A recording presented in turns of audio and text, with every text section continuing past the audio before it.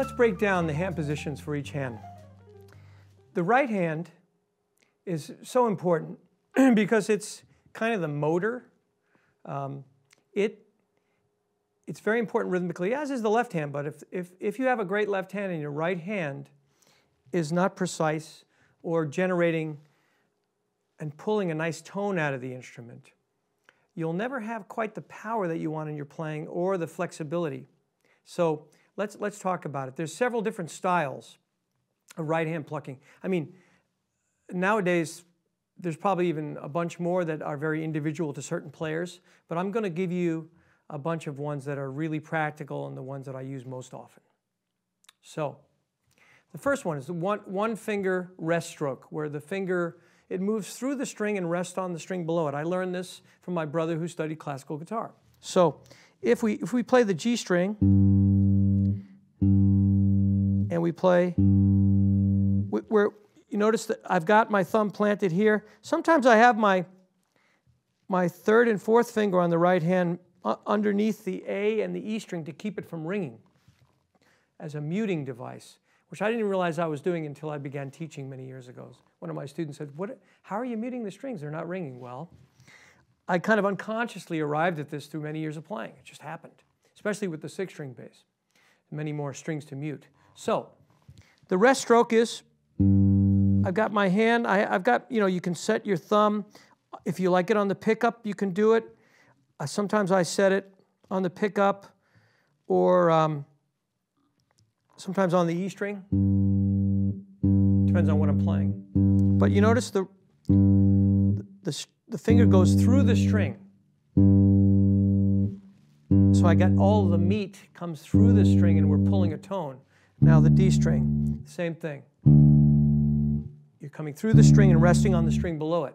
Now we're going to do it in the A string, resting on the E. And now my thumb is resting on the pickup too, to make room for that. And then finally, again, resting on the pickup with my thumb, pulling my first finger through the string. This creates tone. It's not picking at it like this, like you see some people who are starting on the instrument. They want to pick lightly at the string. No, you play through the string. You hear the fundamental of the note, and you're going to get body and weight. And a lot of times, what makes the string louder is velocity. When you pull through faster, you get more sound. So that's the one finger.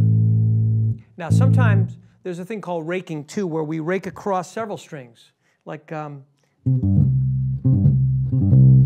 see, we're just raking across the strings.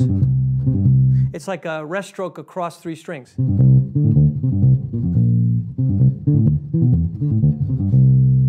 And that later we'll find is a very interesting and very useful technique when we play walking bass. So now notice I'm just using one finger. If you go back in history, you'll notice that James Jamerson, the great Motown innovator, played a lot with one finger. So the one finger rest stroke is a very important part of your right hand picking arsenal, okay? Okay, now we're going to move on to the alternating picking between the index and the middle finger. Some people even take it much further than I do, and they alternate between the first, the third, and the fourth, which I can't even do. But I always found that this was quick enough for me. I don't know. So here we're going to use the first finger and the second finger, and we're going to alternate. Now when you're alternating, you're still kind of resting a little bit on the string below.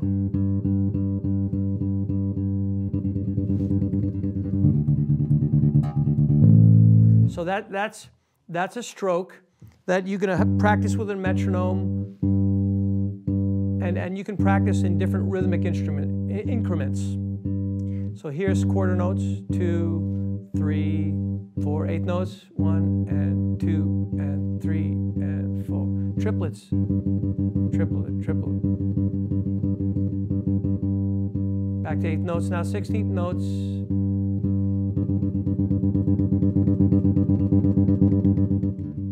Now there, a lot of times I'm leading with my second finger for some reason.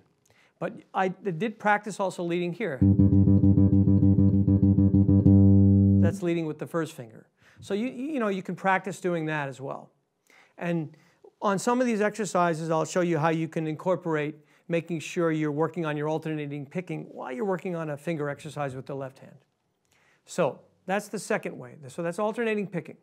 For me, I just use the 2 fingers. Like I said, some people use all 4, and it's amazing. Some people use 5. They alternate between the thumb and the 4 fingers.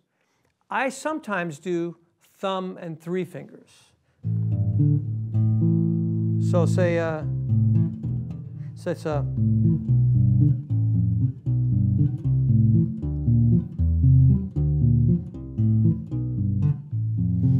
so I'm using really the thumb on the lowest string, and the D and the G strings I'll use the other fingers, or maybe even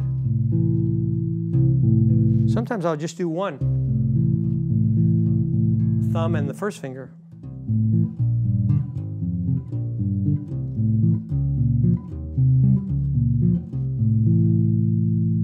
So that's another technique.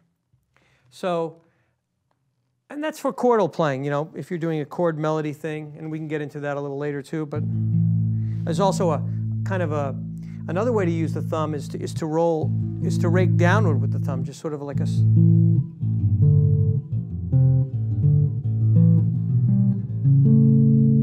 and that's a mellow tone. That's just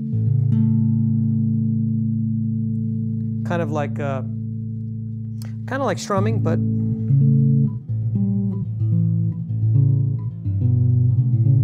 it's a warm sound.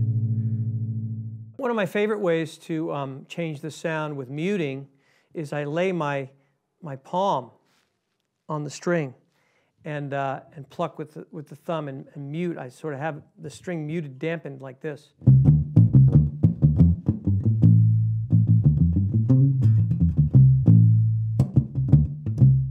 Sometimes even I'll mute and use this the little finger too. I'm not the little finger, the first finger.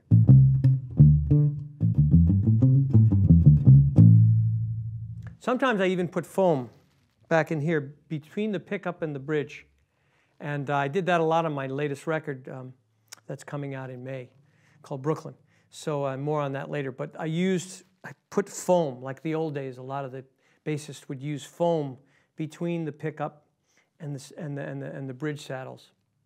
So that really deadens it. And that way you can get that muted, thuddy thing without having to change your right-hand technique. You can just play freely. So that's another way of getting that. But so these are some of the coloristic ways to change things with your right hand. Now, sometimes, you know, obviously by now the thumb slapping thing has become so part of the mainstream. But I grew up in a time in the 60s before it happened, and in the 70s when Larry Graham started doing it. And that's when you use your thumb to hit.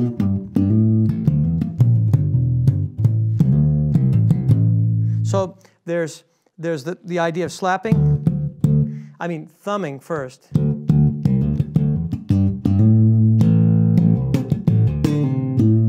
Now, the flat wound strings are not the best sound for the thumbing, but just to show you. So there's the thumb part,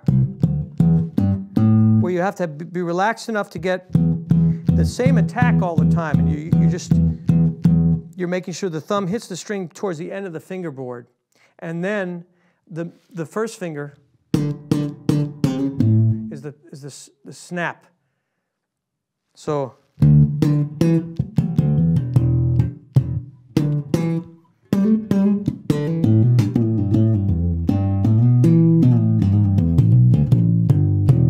that's another sound. Then there's the playing with a pick, like guitar players play, which I don't really do much. So I approximate that with my thumbnail. And sometimes I play with my fingernails on my other fingers.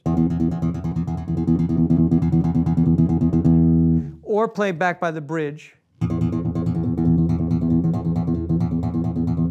Now, the interesting thing about a pick is there are not that many jazz bass players in history that played with a pick on the electric bass.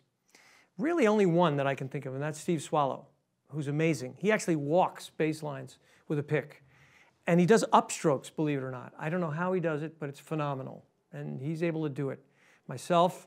I used it in the studios when people wanted like an English kind of rock and roll sound. I'd play with a pick. It was only downstrokes, that's all I could do. One of the other guys who's great at it, actually, that I can't forget Anthony Jackson too. He was originally a guitar player, the great Anthony Jackson. He plays with a pick incredibly. So, and I also don't want to forget, there was one bassist who played with a pick who had a huge influence on me and millions of others, and that's Paul McCartney. His playing was so melodic with the pick. His tone also was beautiful with the pick. He had different sounds. Very lyrical playing with a pick too. So that's a very important example. There's so many guys that played great in rock and roll with a pick. It would take me a long time to list them all, but there's so many that I loved. So that's the pick thing.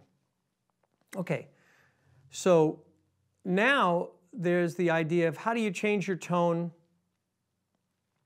by moving your hand between the bridge and the fingerboard. How does that work? Well, basically, to me, it's simple. It's darker by the bridge, just like on any stringed instrument. By the fingerboard, it's darker by the fingerboard. I hope I said that right. And it's brighter by the bridge. So, Jaco Pastorius, the great bassist, he definitely played back pickup, and he would, even switch his pickup selector switch to the back pickup to give him a lot of mid-range and bite to his playing. And I'll show you. I'm gonna show you what that sounds like. So you saw what happens when I move my hand up over the bridge. Up over the fingerboard. It's kind of liquidy.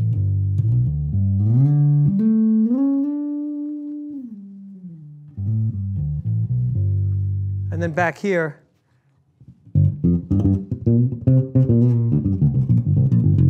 it's more nasal, kind of barking, jazz bass kind of sound. Like, oh, here's the back pickup. I'm going to switch pickups now. You can see. Back pickup is this. That's kind of what Jaco was famous for, that back pickup sound. Then there's in between. That's both of them. That's another sound. And the sound that I'm preferring for this is the warmest one.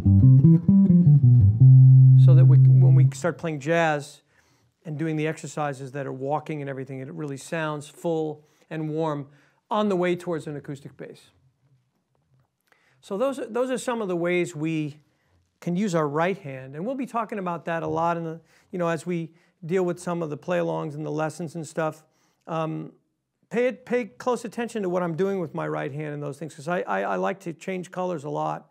I hope this really kind of opens your eyes to many different things that you can do with your right hand. It's not just playing the same way with the same amount of pressure in the same place all the time.